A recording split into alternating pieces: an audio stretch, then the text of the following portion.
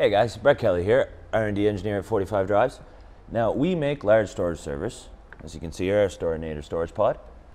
Now what I want to show you guys today is how to take these things, put them into a single namespace cluster to create one giant storage pool. So why talk about this now? Clustering itself is nothing really new, but over the last few years, two things have really changed. Software used to be very complex and expensive to run a cluster, which has now evolved to the point where, for kind of no cost, you can put a cluster together in less than 10 minutes. Two is the hardware. Performance has been going up, but the costs have been falling. Thanks to these changes, clustering has really become a very practical and cost-effective way of solving your storage challenges.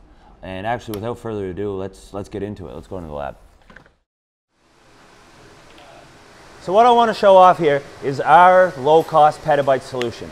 So in this configuration, I've got three S45s all strung together, full of 8 terabyte Western Gold drives to give us a whopping 1.1 usable petabytes of storage.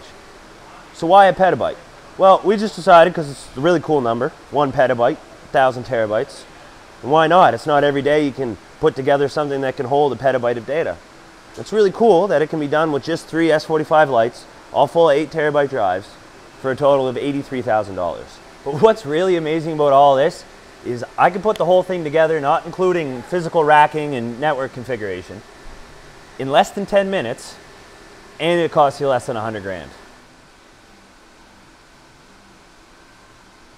One of the systems, well, the one we built this one with, but one of the systems we like to work with, GlusterFS, a cluster file system, allows for multiple units to work together to keep a highly available and a really powerful storage solution. So not only is GlusterFS incredibly powerful, really easy to scale, it's open source, and it's relatively easy to set up. So because of these reasons, the biggest players in the IT world, like Facebook and Red Hat and many others, are building their entire IT infrastructure around this system. It really is something special.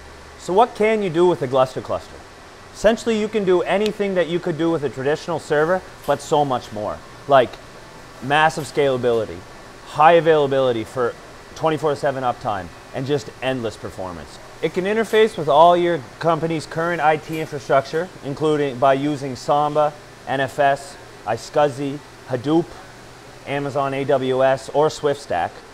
It's really incredibly versatile. It's just a large clustered volume that can play with anything, really. So it's low cost, it's incredibly versatile, but can it perform? So I'm just going to rip a 4 gigabyte file off my cluster, my Petabyte cluster, onto a client here.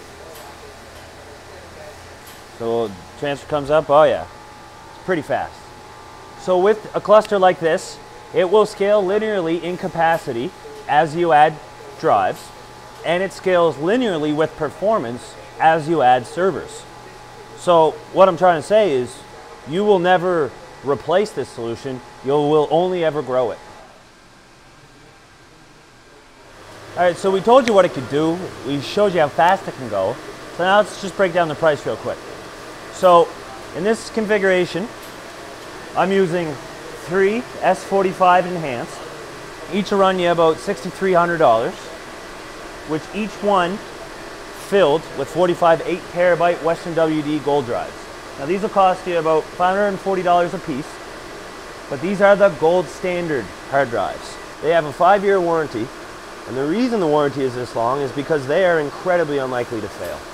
So to tally those up, bring all the hard drives in, brings my Petabyte cluster I built here under 100 grand. And one more thing, this whole solution is built on top of CentOS, meaning that you get the incredible openness and versatility of a full enterprise Linux system. Oh, I forgot, annual software licensing fees are 0 because this is an open source solution, so it's pretty awesome.